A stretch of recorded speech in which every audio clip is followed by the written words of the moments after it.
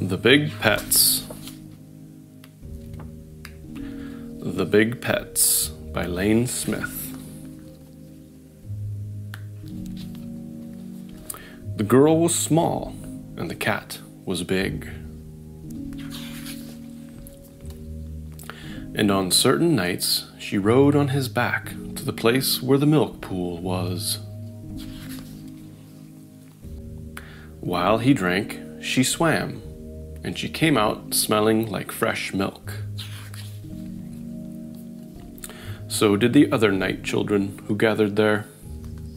The big cat would lick off the extra, then he and the girl walked about, drying her hair in the warm night breeze. Sometimes they saw the small boy who rode on the back of the big dog, and they waved as he headed for the bone gardens. There he played while his dog gnawed. Together they dug up old bones with other kids who came with their dogs.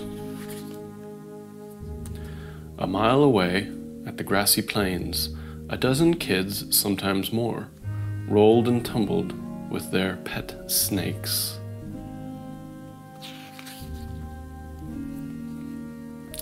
And little beyond that, children played at the hamster holes.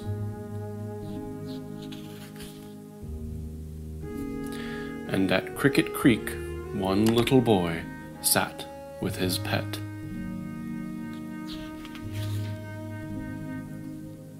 The cat and the girl often wondered what fun there was in that, especially when one could easily wish for a milk pool.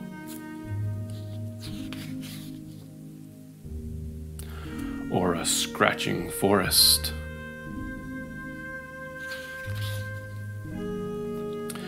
Or a place where the stringy vines teased.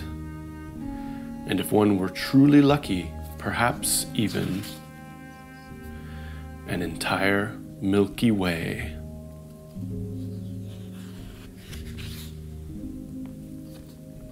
The girl was small, and the cat was big. And their nights always ended in the sleeping basket that was just big enough for the both of them.